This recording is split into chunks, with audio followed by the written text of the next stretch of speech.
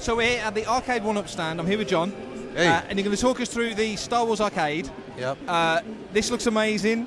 People in the UK are crazy for it. Tell us a bit about the cabinet. Well, this is a great reproduction of the 1982 original Star Wars game by Atari. Yep. With the vector graphics, and we have the lit marquee here.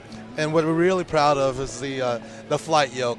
Yeah. It's really very close to the production flight yoke back in 1982, and people love it. You know, you're in your X-wing fighter and you're fighting the TIE Fighters, X-wings, TIE Fighters, Death Star. yeah, Death Star. It's all going through there. the towers. It's all in Yeah. there. You know. Well, that's the thing. I think people are excited. Back in the day when it was you had the stand-up and the sit-down Yeah. as well. Yeah. You know, just blowing up those little.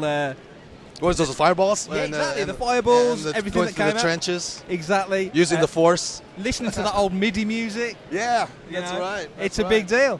But also, above and beyond that, you've also got Empire and Jedi in here as well. That's correct. So walk us through that a little bit. Well, not many people have played Empire, No. you know, and No. the interesting part about that is Empire Strikes Back was almost like an expansion game, right?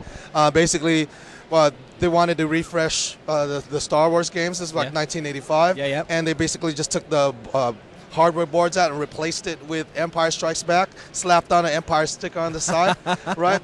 And what was great about that game, it still had the vector graphics, but Yeah. you're actually in Hoth, you're fighting the AT-ATs, and Yep. you can actually boomerang their legs and make them fall. But yeah, it's pretty cool.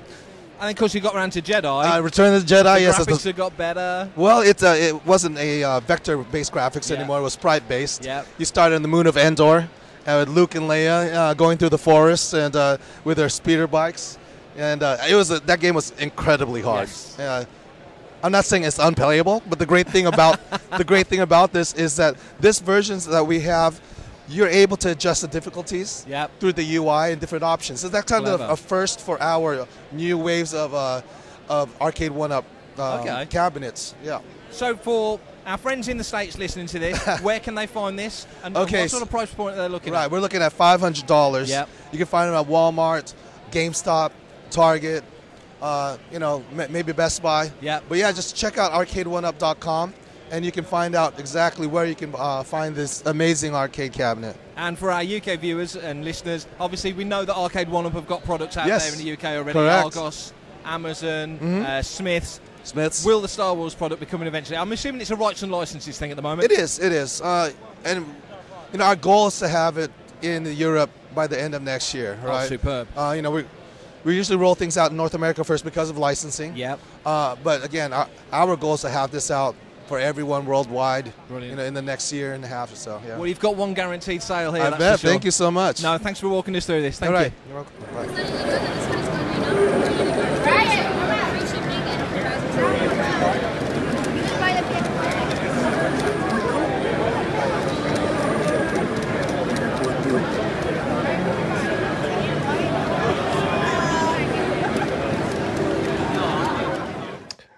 Salutations. Hello chaps. Great that you watched the video. Really pleased that you took the time to watch it. Now if you liked it, don't forget to like and subscribe to the channel, and tell all your friends. Subscribing is good because we have new videos every Wednesday, every Saturday, so don't miss out.